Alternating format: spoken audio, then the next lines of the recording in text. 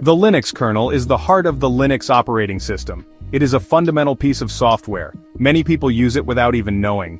It powers servers that run the internet. It is inside Android smartphones we use daily.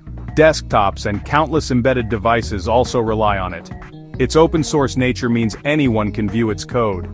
This transparency is a strength, fostering collaboration and scrutiny worldwide. The kernel's design allows for remarkable flexibility and efficiency. Kernel security is not just an option, it is a necessity. Think of the kernel as the central manager. It controls all hardware resources. It manages how software interacts with that hardware. If this central manager has a weakness, the entire system is at risk. A compromised kernel means a compromised device.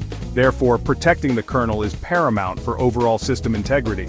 The stability and security of millions of systems depend directly on the kernel's robustness. The development of the Linux kernel is a massive, ongoing community effort. Thousands of developers from around the globe contribute code. They fix bugs and add new features constantly. This collaborative model allows for rapid innovation. It also means many eyes are looking for potential problems. However, the kernel is incredibly complex. It contains millions of lines of code. This complexity makes it a challenging target for security assurance and an attractive one for those seeking to exploit it. Despite the dedication and skill of countless developers, vulnerabilities can appear. No software of this scale is ever perfect. New code can introduce new bugs. Old code might hide subtle flaws for years. The goal is not to pretend vulnerabilities don't exist. The real goal is to find them quickly, and then to fix them effectively and transparently. The open development process is key to this rapid response cycle, ensuring issues are addressed. Recently, several significant vulnerabilities have come to light.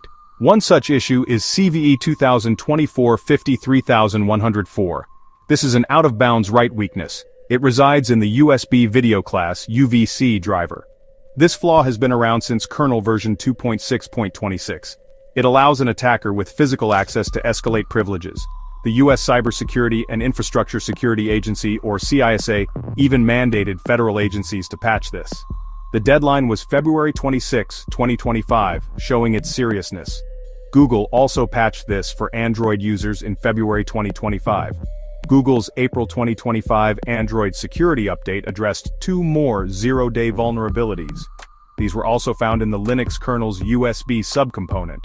Both CVE 2024-50-3150 and CVE 2024-53-197 received CVSS scores of 7.8. CVE 2024-53-150 is an out-of-bounds read. This can lead to sensitive data exposure without any user interaction. CVE 2024-53-197 is a privilege escalation bug. It can cause memory corruption or allow an attacker to gain higher privileges. These were fixed in the mainline kernel in December 2024. The exploitation of these vulnerabilities is not just theoretical. Reports from Amnesty International suggest that these flaws, or similar ones like CVE 2024-50302, were potentially used. An Israeli digital forensics firm, Celebrite, reportedly leveraged them.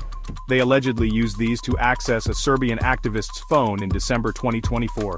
Google confirmed limited targeted exploitation of both CVE 2024-53150 and CVE 2024-53197. This indicates sophisticated actors are actively using these kernel weaknesses for specific objectives, including forensic data extraction. Another notable issue is CVE 2024-36904.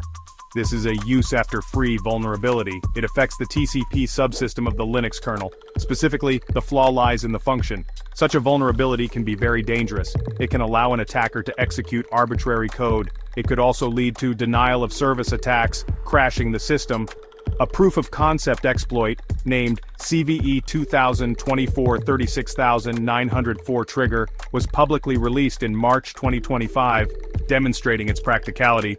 This vulnerability was identified using tools like Kasan.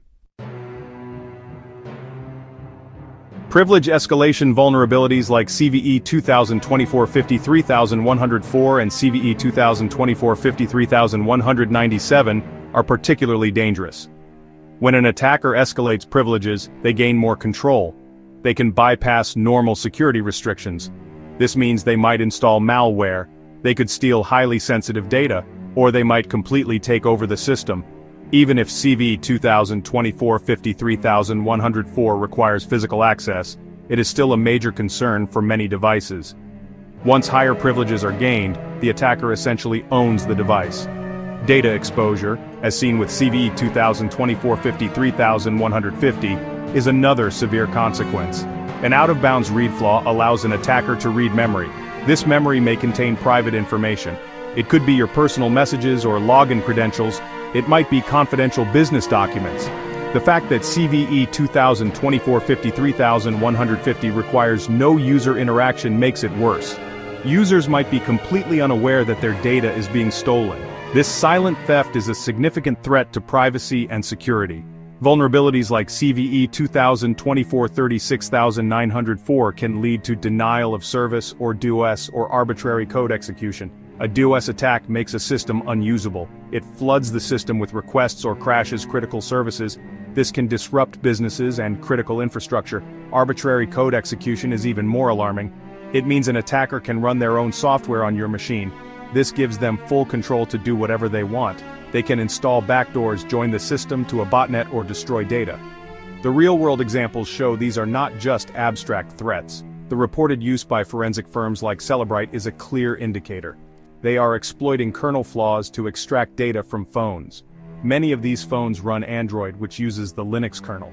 Targeted attacks confirmed by CISA and Google against specific individuals or organizations also occur. This means sophisticated groups are actively hunting for and using these vulnerabilities.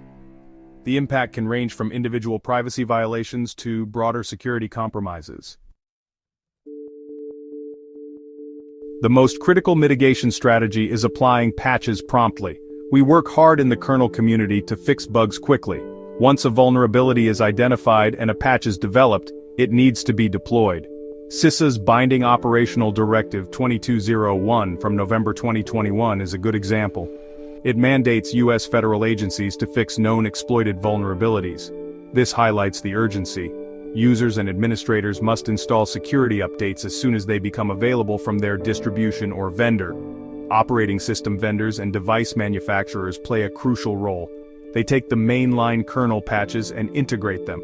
They then distribute these updates to end users. For example, Google patched Android for the USB vulnerabilities. Red Hat provided fixes for CVE 2024-36904 in Red Hat Enterprise Linux. However, there can be a lag. The time between a kernel fix and its availability in a specific product can create a window of risk. This supply chain for patches needs to be efficient. Proactive security measures during development are also vital. We use tools like the Kernel Address Sanitizer or KSAN. KSAN helps detect memory corruption bugs, such as use after free issues, early. Secure coding practices are constantly emphasized. Furthermore, guidance from cybersecurity agencies like CISA and the Five Eyes is important. Their call for better forensic visibility in network edge devices helps in detecting and investigating breaches, strengthening overall defense. These efforts aim to prevent vulnerabilities from appearing in the first place. Ultimately, maintaining Linux kernel security is an ongoing battle. It requires continuous vigilance. The kernel is always evolving, with new code added daily. This means new potential weaknesses can emerge. The open source community is essential for this. Its members constantly scrutinize, test, and improve the code. Users must also play their part, keep systems updated, follow security best practices. The threat landscape is not static, it changes constantly. Our commitment to security must be just as dynamic and persistent.